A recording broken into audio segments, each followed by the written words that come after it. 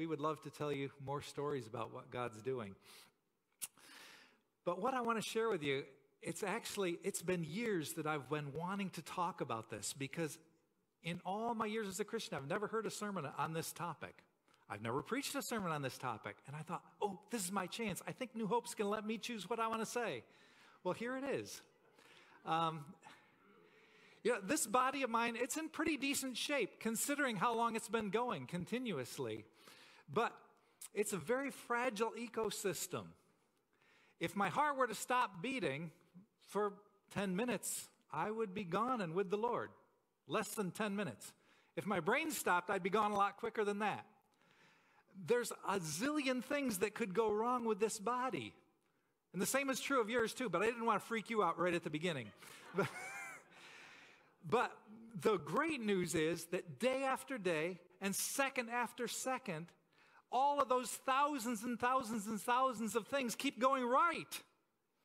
I keep breathing and seeing and hearing, and so do you pretty much. And it's working most of the time pretty well so that we're all here. And that's a great thing. So how does that happen? Well, the Bible tells us why that can keep happening.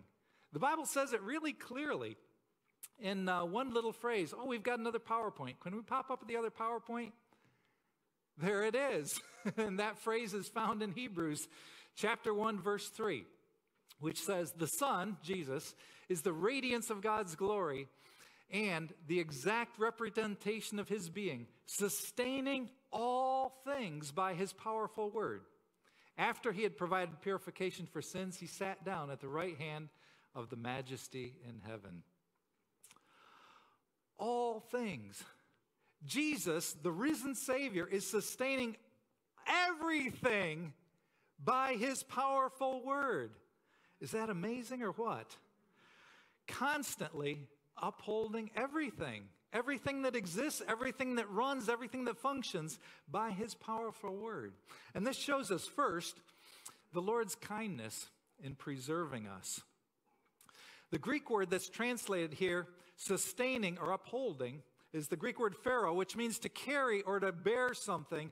It's used a lot of times in the New Testament for other stuff. Like when this lame guy's friends carried him to Jesus. This is the word, to pharaoh. It means you're carrying something along, not just holding it, but you're carrying it somewhere in a direction. There's action there. It's purposeful control to move something somewhere. And interestingly, the Greek present tense is used, which means it's an ongoing, continuous action. It's not a once and done. It's not he put it in motion and it just kept happening while he did other stuff. He is continually involved in carrying everything along. Every molecule, every atom, every tree, every leaf, every ray of sunshine. It happens because Jesus is sustaining it. He's making it happen. He's actively involved in the work of providence, which is the theological word for this process. The word's not in the Bible anywhere, but the concept is everywhere because he's doing this stuff everywhere. And this providence of God is described in different words, again, in Colossians chapter 1. In him all things hold together. Paul writes, starting verse 16 of chapter 1, for in him all things were created, things in heaven and on earth, visible and invisible. That kind of covers everything, right? It's not just the visible stuff. He wanted to make sure you know it's the invisible stuff too. The invisible beings, all the invisible things you can't see, yeah, that's included. Jesus is holding those up too. He created everything. They're all created through him and for him. He's before all things, and in him, all things hold together. So, you know what that means? Without Jesus, what happens to all things? All fall apart. In him, everything holds together. Every body, every person, every vehicle, every tree. It only stays together because Jesus is hanging on to it and keeping it going. Is that astonishing or what? He is so actively involved. It's like, man, that's kind of mind-boggling. It really is. So if Jesus were to stop this continuous activity of upholding everything, everything else except God himself would instantly cease to exist. Not just fall apart, not just explode, but that's it. It only exists because he is upholding everything. And so God, get this, God is actively showing his kindness to every person, every animal, every plant, everything on earth, and in all the universe, whatever else is out there, is there because of God's kindness, holding it together. At this moment, all people on earth, all the Muslims, all the Hindus, all the Sikhs, all the Jains, all the Buddhists, all the atheists, all the animists, all the people who hate God, all the people who say there is no God, he's holding every one of us together. Isn't that amazing? He's very kind, isn't he? He is very, very kind. He is the one who graciously continues to give us life and the ability to think and the ability to make choices. What to believe, what to do, what to say, how to act. We can act any way we choose to, only because God is holding us together and giving the ability to make those choices. Elihu, thousands of years ago, the wise man at the end of the book of Job, after all of Job's comforters have said their piece, along comes Elihu and he says, you guys don't get it. And everything he says is so on track. Well, I won't get into that. One of the on track things he says is, if he withdrew his spirit and breath, all humanity would perish together and mankind would return to the dust. That's probably one of the earliest books of the Bible that was written. He said it back then. If God didn't give us breath, we wouldn't be breathing. How easily we forget that amazing fact that humanity has known, at least the Hebrews knew, for thousands and thousands of years. It's not a new piece of information. It's not a secret. So the second aspect of providence that we see is the Lord's kindness in preserving an orderly world and an orderly universe. God is continually involved in all created things in such a way that he keeps them existing and maintaining the properties with which he created them. So water keeps acting like water. H2O doesn't become HO suddenly as you're about to drink it, and that's a really good thing. You know, molecules act the same way today as they did yesterday and 400 years ago, which is a really good thing. Photosynthesis continues working day after day. The water cycle, the clouds, the rain, the rivers, evaporation, the whole process, it keeps working so well that it makes the news when it doesn't work well. Think about that. Think about it. If it was news every time the water cycle did something right, that's continuous everywhere, all over the world, with just a few painful exceptions, which should be reminding us of what an amazing job God is doing at keeping the whole system functioning all the time. It's big news when something goes wrong with that cycle, because God is doing an amazing job all the time, even when humanity is messing it up, as we so often do. But when there's a problem, it isn't because God missed something. It's usually because we missed something. So everything that we know and experience as a natural process, or call a natural phenomenon, is the outworking of the Lord's kindness in preserving this world and the universe as we know it. So this invisible reality is the foundation for every branch of science and medicine. This is why we can gain knowledge and preserve knowledge that's useful about biology and chemistry and physics and botany, mathematics and astronomy. Every kind of engineering depends on God's providence continuing to uphold things the way that we know them. Every kind of music is only possible because the world, those processes function the same way. You pluck the string, and it will do the same thing today it did yesterday. Praise God. I'm really glad it works that way. It's only possible because Jesus' kindness is holding everything together. And Jesus himself described it this way. He said, he causes his sun to rise on the evil and the good, and he sends rain on the righteous and the unrighteous. And the psalmist says, he makes clouds rise from the ends of the earth. He sends lightning with the rain and brings out the wind from his storehouses. And again, the Lord loves righteousness and justice. The earth is full of his unfailing love. When we think of the unfailing love of the Lord, there's a lot of things we can think about. But one I don't think about real often, which I could, is he's holding it all together.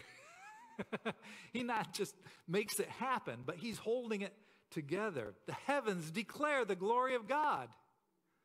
Those clouds only came out that way because God was feeling creative with it. He's doing a new arrangement that I've never seen before. It's so cool. And that's just one little bit of what he's doing here in one place that I can see. He's doing the same kind of stuff all over the world, all at the same time, and he never gets tired of doing it. Isn't that great? That is amazing. All nature is a powerful testimony of God's existence and his kindness. Part of the Apostle Paul's presentation of the gospel to the people in Lystra and Derbe was he said, he has not left himself without testimony. He's shown kindness by giving you rain from heaven and crops in their seasons. He provides you with plenty of food and fills your hearts with joy. God's doing that.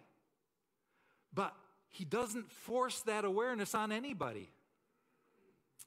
He still provides life and breath to those who ignore him, those that hate him, those that just don't want to be bothered with God's stuff. God allows humans to invent all kinds of other explanations. He's given us the creativity and the breath and the minds to come up with all kinds of ways this could have happened that don't involve God. Isn't he merciful to give people, even as they think up ways to deny his existence, he says, okay, you can keep thinking. You've got another couple of years to do this, and then we'll talk about it again. He gives the brain power and the voice to ignore him, to deny him, to do whatever we damn well please. And I use that word intentionally because that denial is in fact the road to eternal damnation. And that's the road that too many people are choosing.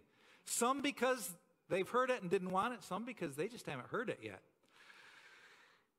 But it's the ultimate rudeness to the most gracious gift giver who has ever existed. Imagine if I were keeping your life going moment by moment and you were just mean to me. Well, that's what much of humanity does with God, day by day, moment by moment, hour by hour. And God continues his kindness. The sun still shines on the evil people. The physical processes still work for those that plan deception, for the thieves, for the murderers, for the rapists. God is gracious to still hold them together for a little bit longer, to give an opportunity to turn away from sin, to give an opportunity to realize, to see. We can praise him, ignore him, or curse him, but he still gives the gift. Both believers and unbelievers put fuel in their vehicles, and the vehicles run. Isn't that something? You know? And some take it for granted. Some say, well, of course, it's a natural process. And we can be thankful because we know who makes it work that way. There are so many ways God is showing his kindness every moment. This reality invites us to marvel, to wonder, not only at the natural, the stars, the moon, the sun, the trees, the clouds. But even the man-made stuff only works because he's still upholding all of that stuff. How grateful ought we to be to a God like that? How much should that shape our outlook on life, on everything that's happening? To know, to live in humble gratitude to such an amazing gift giver. I want to mention one more facet of this before I zoom in on application, though, and that is the Lord's kindness to us in both usual and unusual ways. How does God's providence fit together with miracles? Well, providence is what we call God's usual ways of showing his kindness, of working in the world. That's the regular stuff. That's providence. And miracles, signs, wonders, they're God's unusual ways of working in the world to especially show his glory, to arouse awe and wonder. And among a lot of unreached peoples in Africa and Asia, in the movements that I'm interacting with, God is very often using these miracles, signs, wonders to get people's attention and bring a sudden openness to the gospel. As I interview leaders, I'll often ask them, what is it that's bringing so much openness to the gospel? Not all, but very many of them say it's often a miracle. It's somebody prays, somebody got healed, and their whole family became open to the gospel. And that is a process as people see God's unique and surprising power. In one strongly Muslim area, a bunch of young men, guys between 15 and 25, they just went around, a couple of them 2 by 2, and asked the Muslim people, who were known to be a pretty strong Muslim group, they asked, is there anything we can pray for? We're just going around praying for people. And you know what? This is cool. Muslims like to be prayed for. They don't mind who you are. They don't mind what your religion is. If you want to pray for them, that's cool. So if you know any Muslims, look for opportunities to ask them, can I pray for you? Is there anything in your life I can pray for? In decades and decades of interaction with Muslims, every time I've asked that question, they always say, yes, yes. And so these young men were going around praying for people, and you know what happened? Some folks got healed, and when the folks got healed, they came to faith. Now, usually, Muslims come to faith over a long period of time. It takes a while to readjust their perspective. A different view of God, a different understanding of sin, a different view of humanity, a different view of heaven and hell and everything. They've got a lot of the same words that mean a lot of slightly different things. So usually it takes weeks and weeks, sometimes months and months of studying God's word before a group of Muslims come to faith. But you know, when there are a couple studies in and they say, any problems you're experiencing? And somebody says, well, I'm really sick with this thing. And when God does a miracle, boom, they suddenly become open and they rearrange the whole order. Well, we were planning 50 studies, but right now we're going to jump to the Jesus study. Okay, and we'll come back to the other things later. After you've come to faith, committed your life, then we'll finish that stuff up. It's marvelous how God is using that.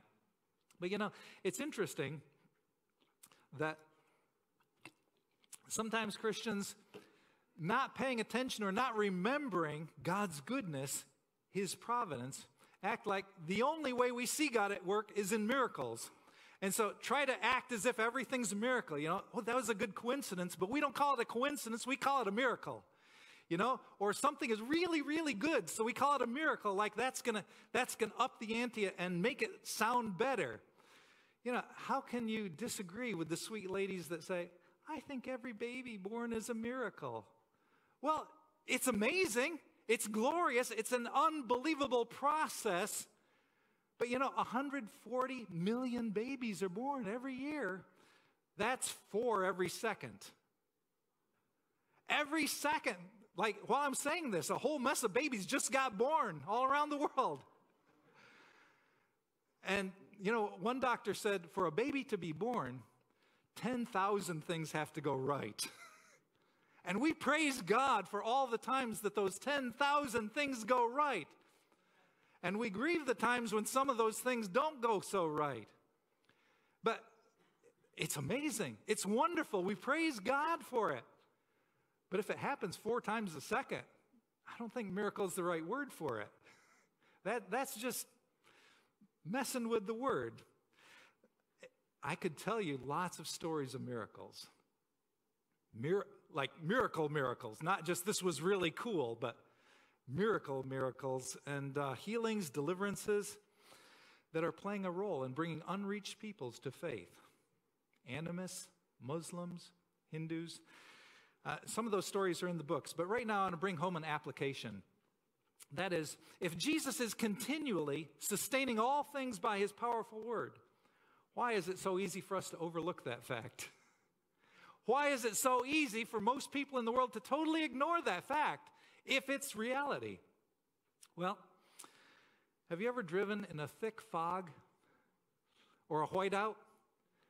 And you know there's a whole bunch of stuff out there that you can't see, and some of it is important, like the edge of the road, like the car in front of you, like any deer that happened to be there.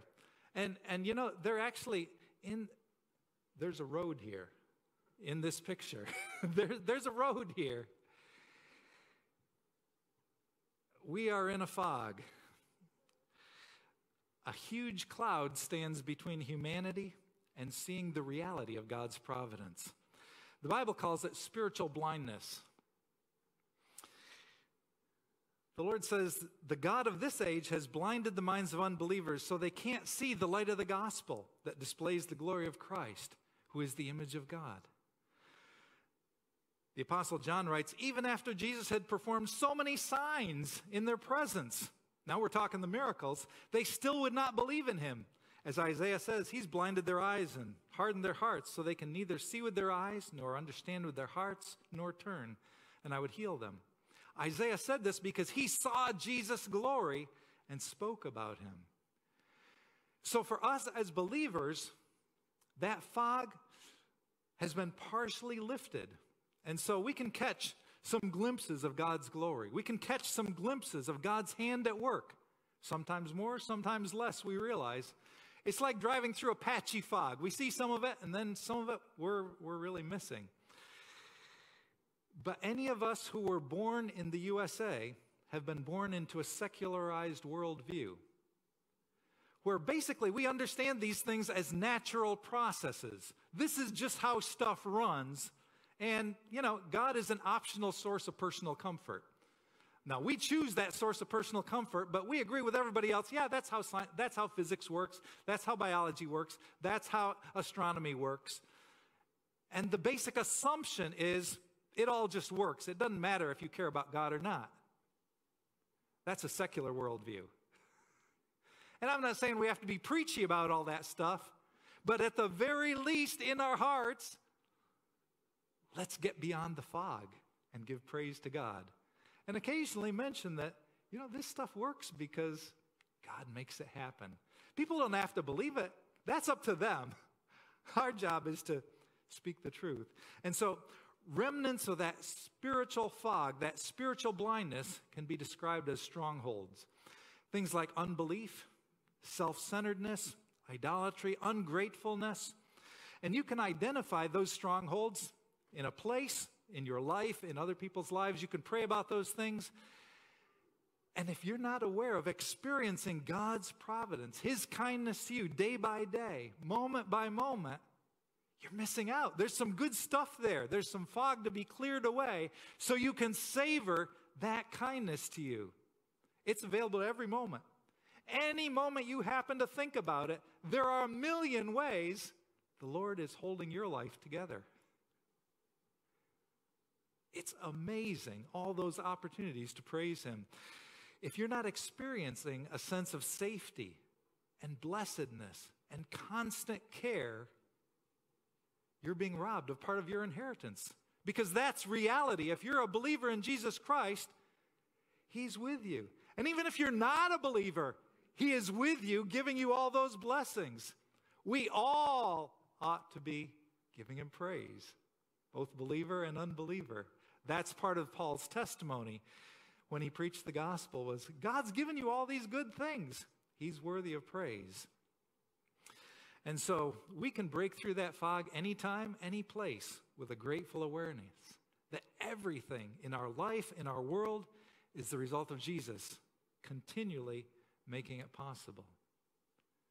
even when we're in pain, even when we're miserable, even when we see injustice or sin or brokenness, even when we look at today's news and see another mass murder because of hatred, God has given us the ability to read it, to understand it, to cry out to Him and say, God, this is not right.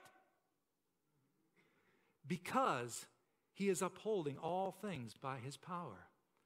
He has given humanity the ability to hate, to pick up guns, and to kill. And He has given us the ability to call out injustice, to call out hatred, to call out unrighteousness, and at the very least, to say, God, would you move? Would you act? Would you do something? And when we're in our personal worst moments, to say, God, have mercy. Have mercy on me.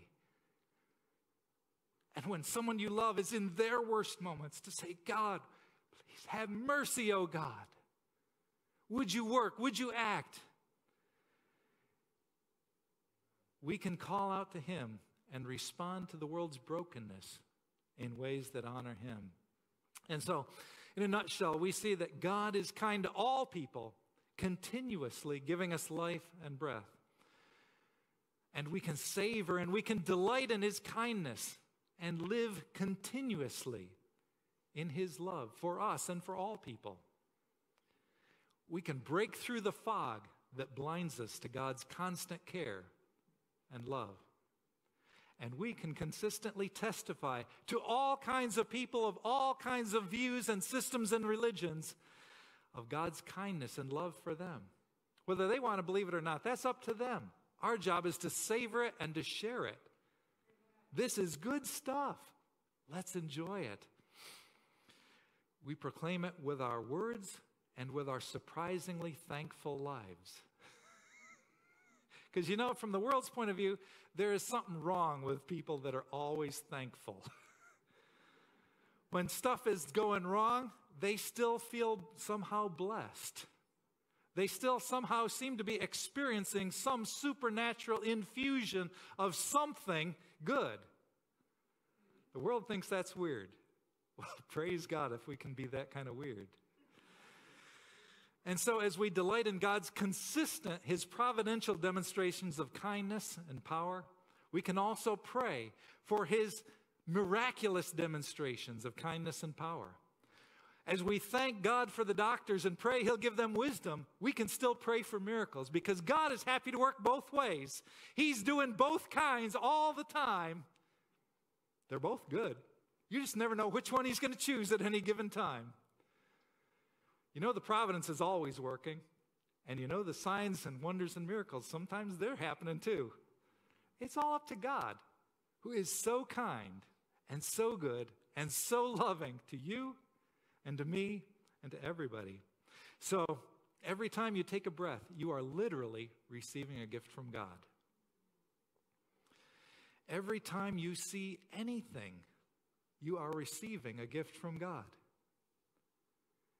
Every time you hear anything, whether your ears are still working well or you got a little gizmo that helps, that is all because of God's goodness to you. Anytime you taste something or feel something, that's another evidence of God's kindness to you at that moment. You are swimming day by day and moment by moment in an ocean of God's blessing. Wow. Opportunities to thank Him, to praise Him, to give Him glory. To take it in all at once would be totally overwhelming.